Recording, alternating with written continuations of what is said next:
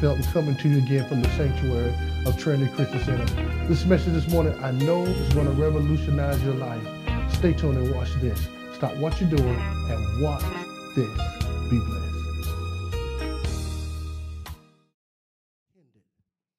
But this one thing I do, forgetting those things which are behind me and reaching forth into those things which are before.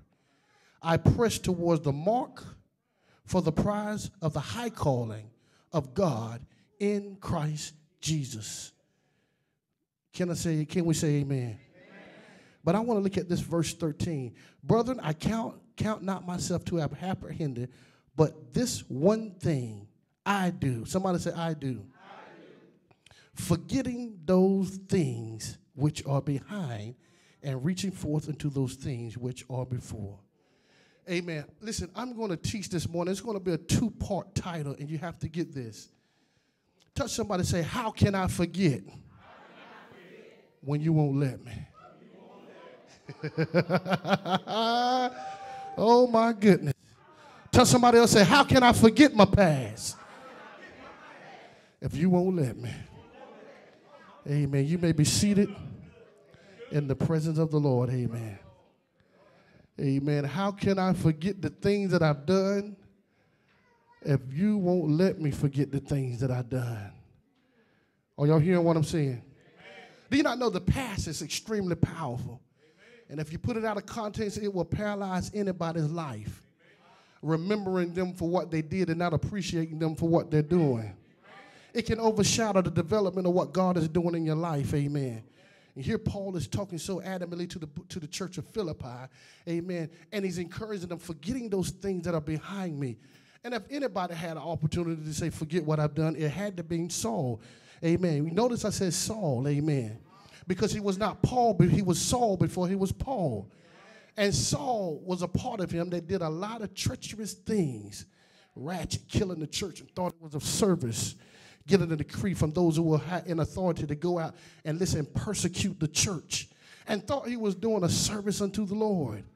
Paul is basically saying this: if you cannot forget what I've done in time past, you won't appreciate the apostolic anointing that is on my life. You will constantly remind me of how they laid garments at my feet for stoning Stephen, even though I had nothing to do with it, but they paid homage to Paul. And the Bible says, and they laid them at a feet called one Saul of Tarsus. Are y'all hearing what I'm saying? Sometimes people can't get past that God is using you in a mighty way because they can't get past your past. Oh, my goodness. Somebody said the power of the past.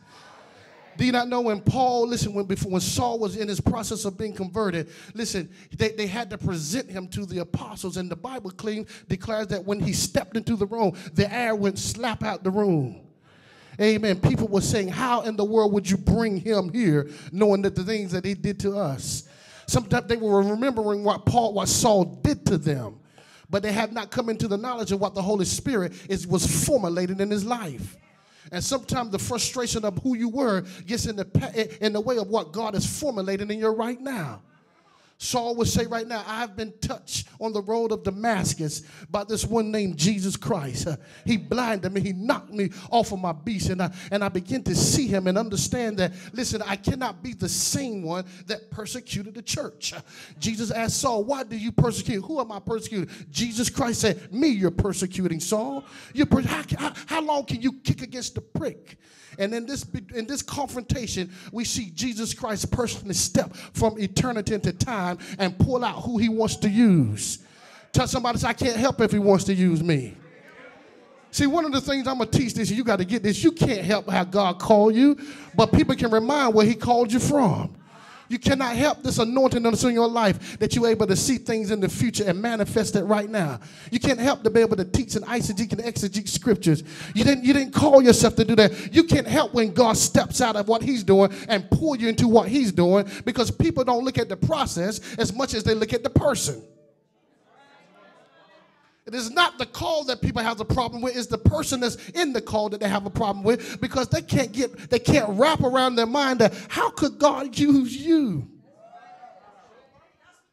And these men of God that walked with Jesus and they ate with him and they fellowship with him. Now Jesus is putting his hands on people that we don't even think that should be able to walk with him. But I'm so glad that man don't make the rules.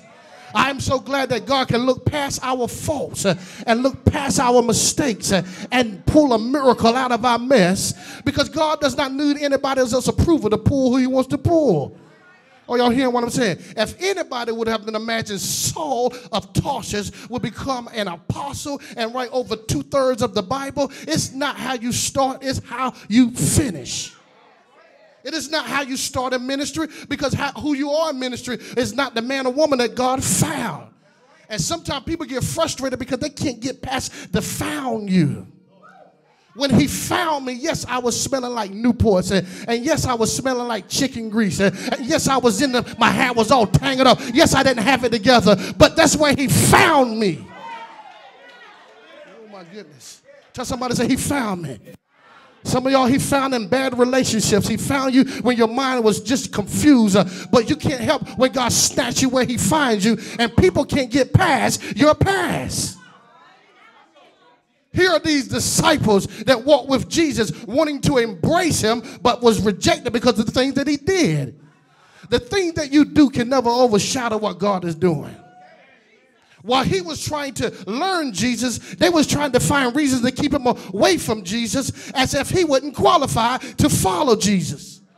And sometimes people can remember what you did, said, and what you did before you met the Lord, and they try to reason, are you really called to do what you called to do? Because I remember when you was out there, you did this, and you did that, and you did this, and you did that. And God said, don't you look past what people are saying about you and press your way to what I've called you to do. Tell somebody, say, my miracle and my mistakes. Amen. Amen. Sometimes that God said, I want to use my people mightily. But my people have to get past the fact that when God calls you, people remember where you was at. And God reminds you where you're going. So that's why when we talk about what we're doing in the things of the Lord, people will always, well, I remember you had to go to jail. So what? Paul and Silas, they was in jail. Can I get a witness?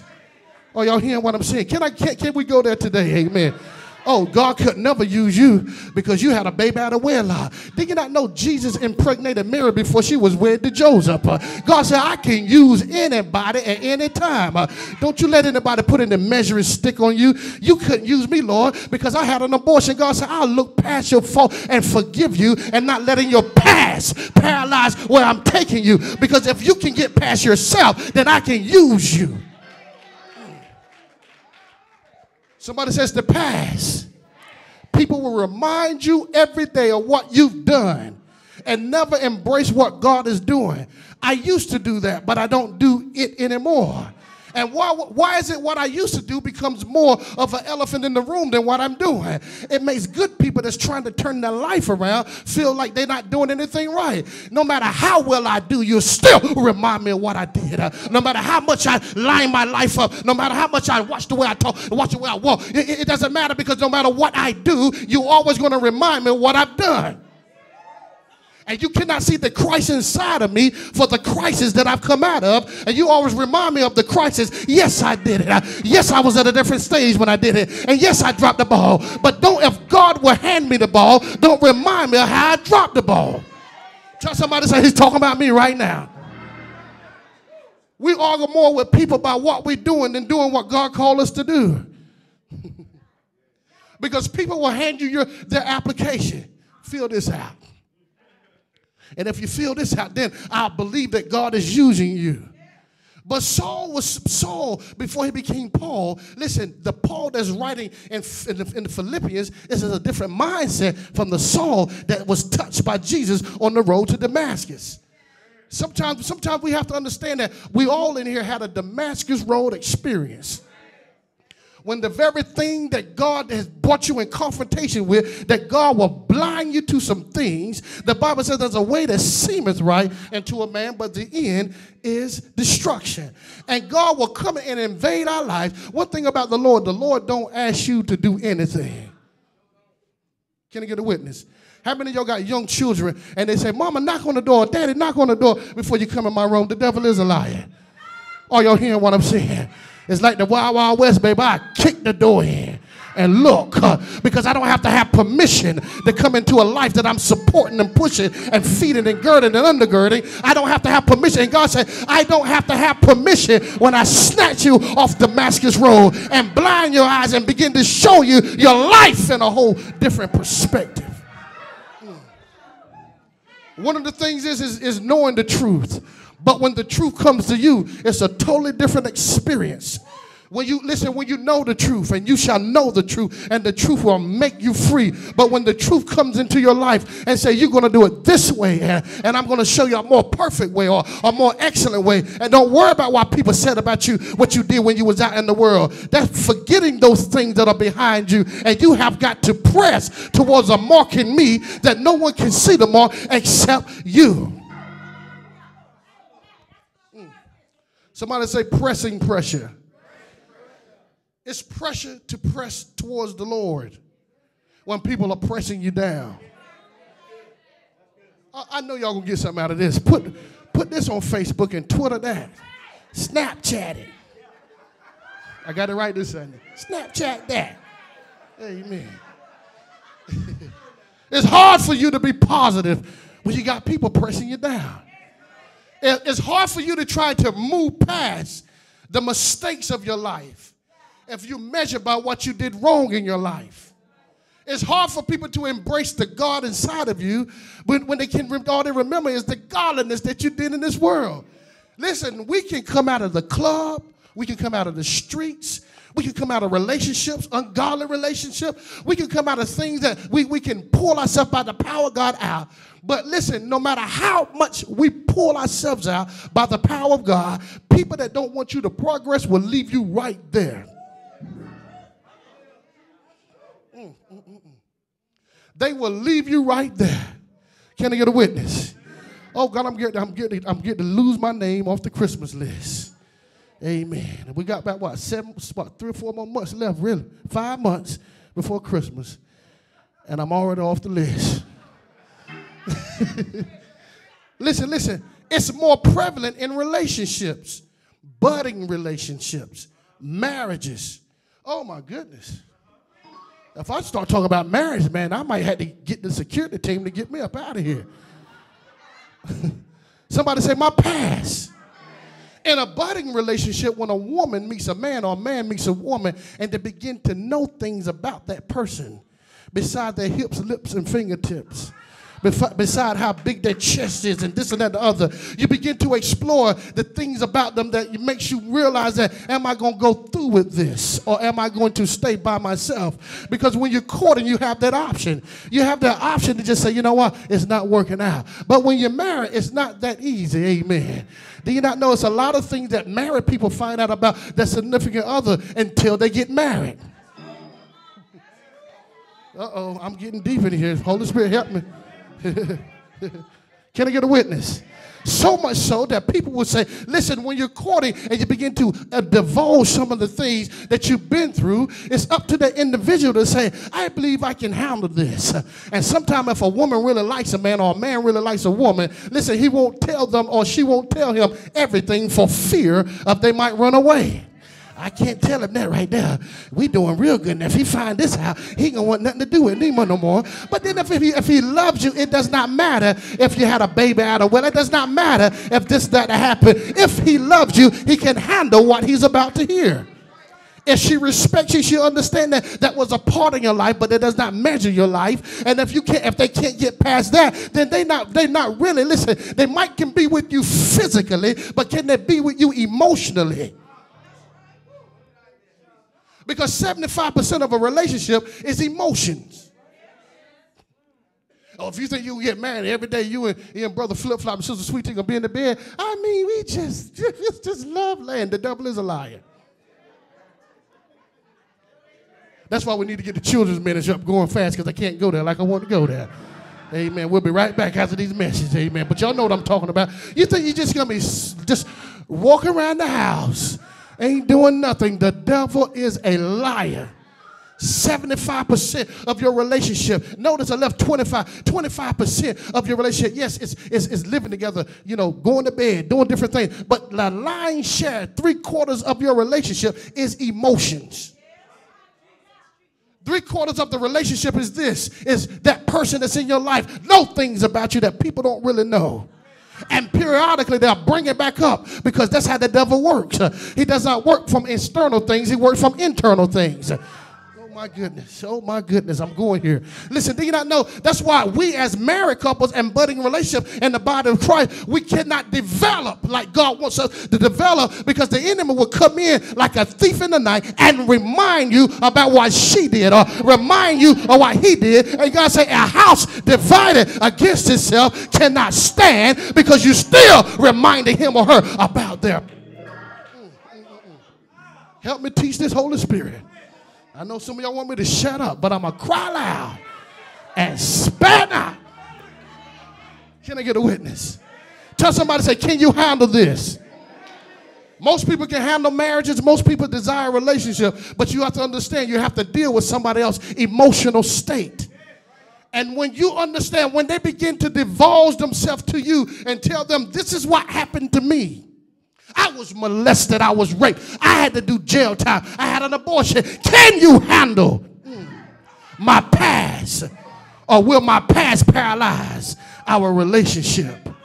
Can you handle the fact that I come up through hell and high water and it affect the way I do things as a man or a woman? Can you handle that? Because if you can't handle it, you may kiss my lip and you may open up the door. You may say I look nice in the suit, but you cannot be with me if you cannot ultimately handle the truth in my life. You knew this before you said I do. Oh my goodness. And how can I move forward? How can I forget my past when you won't let me? Somebody say history. Everybody in this room has history. Even a little infant baby has history. How it kept mom and them up all night long. He or she got history. Everybody here's got a story.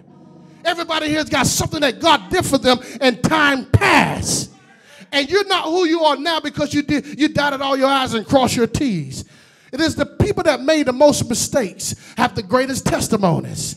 We're overcome by the blood of the Lamb and the word of our testimony.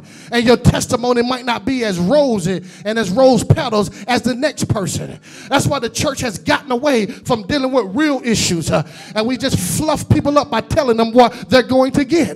But do you not know you got some seasoned men and women right now, and you got some seasoned men and women of God right now, that the enemy is still holding them hostage of things they did years ago, things they said years ago.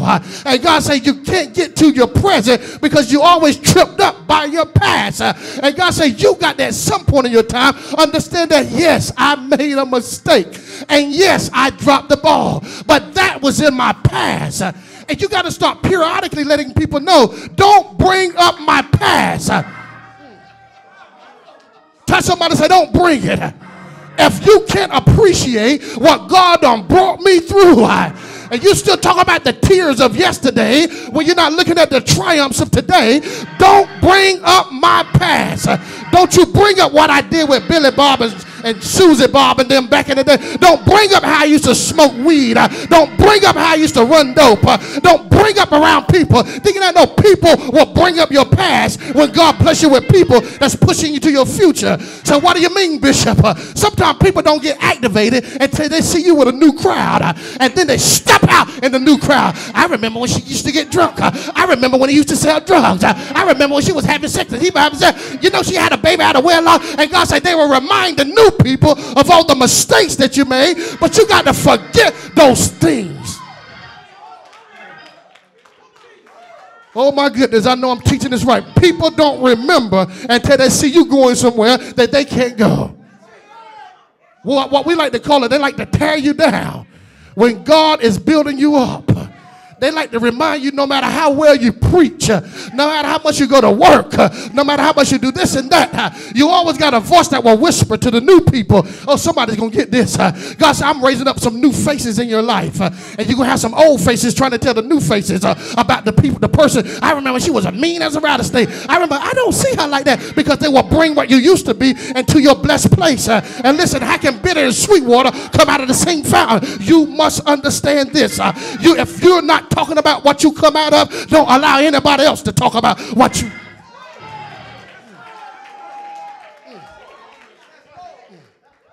Everybody's got history. Oh, y'all hearing what I'm saying? Moses led millions through the desert, but Moses murdered a man and buried him in the sand. Everybody's got history. Oh, y'all hearing what I'm saying? Everybody you think deep got something that they don't like talking about, but God said, don't remind yourself of the mistakes you made. Listen, if any man be in Christ, he is a new creature. Behold, old things have been passed. Oh, my goodness. I'll forget your sins. The Bible says God declared he will forget our sins as far as the east is from the west. And if God can remember it, can forget it, why is everybody talking about the marriage didn't work out? The devil is a liar. Why is everybody talking about you don't have a job, you got laid off? Why is everybody talking about the thing that God done deliver you from? Why is everybody still talking about you went to jail and you done did that 6-7 years ago? Look at somebody and say, that's my past. Oh my goodness. There are two types of people that's in your life. It's people that will walk with you when you did, and there are people that's walking with you while God is doing.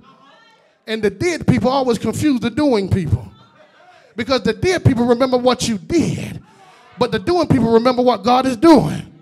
That's why you can preach and you can teach and you can do the things in the body of Christ, and you get around somebody that know you back in the days. Keith, preaching? Are you serious? Somebody said that's the dead people. Those are the people that I did things with.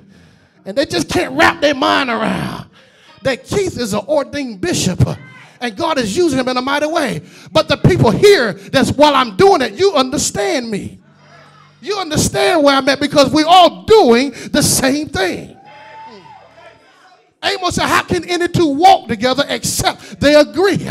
That's why the dead people will never agree with them, because you're still trying to stick me in the box. You're still trying to remind me of what I used to do. That's why I can't have you over here when I have Sister So-and-so them over here, because we talking about the things of the Lord. And you're talking about how we used to run crack and how we used to smoke dope and jump rope. I can't have you over here while God is doing a new thing.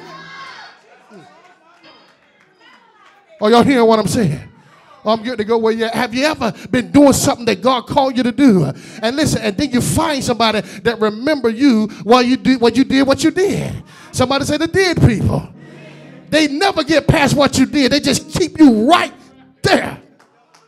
And you could be around a person that God is doing a new thing, and they embrace you as the woman or man of God that you are, and then they step on the scene, and you be like, Lord have mercy. I wonder what they gonna say. You know, that's elder so-and-so, that's prophetess or prophet so-and-so, that's evangelist so-and-so. Yeah, I know the evangelist now. Yeah, I know he's a bishop now, but I remember. I remember when we used to go to the club.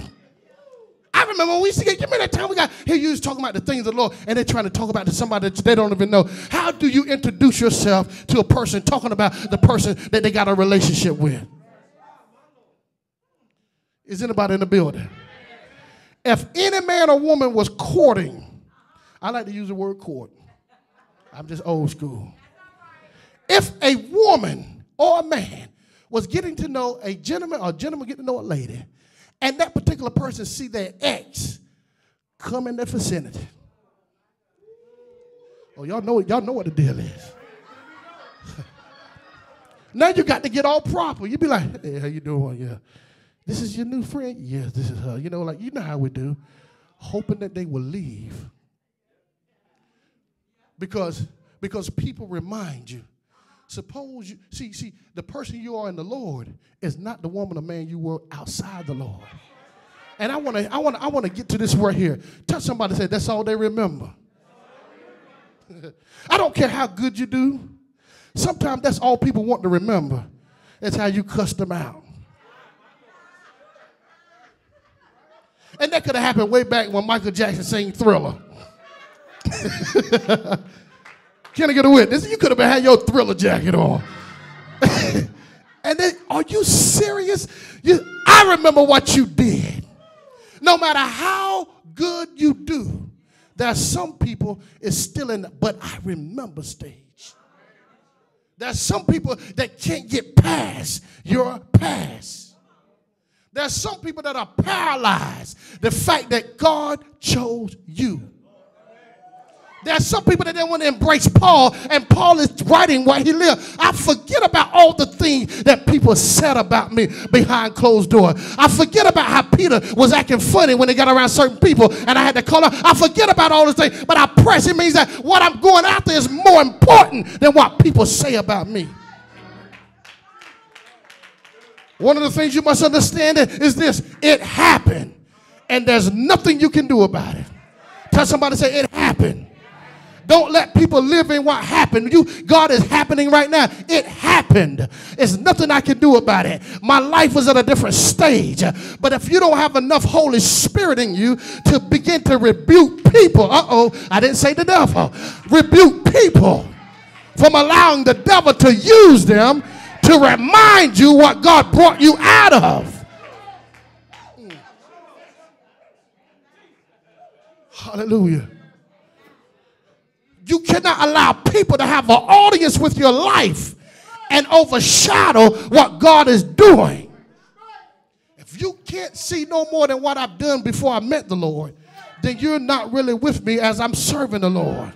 Because if you embrace me as the man or woman of God that I am, you won't be acting like this. There's some people around your life right now trying to get you to cuss and trying to get you to drink and trying to get you to do stuff to say, I told you that they wasn't ready. I told you that, and God said, and we play right into it by letting them talk about what you did. And God says, stop it. Forget those things that are behind you. And listen, and rebuke people as the enemy uses people to remind you of what happened. Oh, y'all got to get this right here. Is anybody in the building? Listen, I want to talk about this right here. I got to get to this. Overshadowing. You can be doing great. You can be doing great in a marriage. All the married people say hallelujah. Listen, I'm out of time, but I'm not out of word. Listen, we are excited for what God is doing here at Trinity Christian Center. Listen, from our marriage ministries to our Youth Blast program, phenomenal. You got to get here and experience what God is doing here at the sanctuary of Trinity Christian Center. So until next Saturday, be blessed. Thank you for tuning in to this morning broadcast. It's your season with Bishop Keith Felton. Trinity Christian Center is located at 7935 North Tryon Street, Charlotte, North Carolina. Service times are at 11 a.m. on Sunday and 7 p.m. for Wednesday night empowerment. For more information and events, follow us on social media. Come join us at Trinity Christian Center, a place of love and a center for change.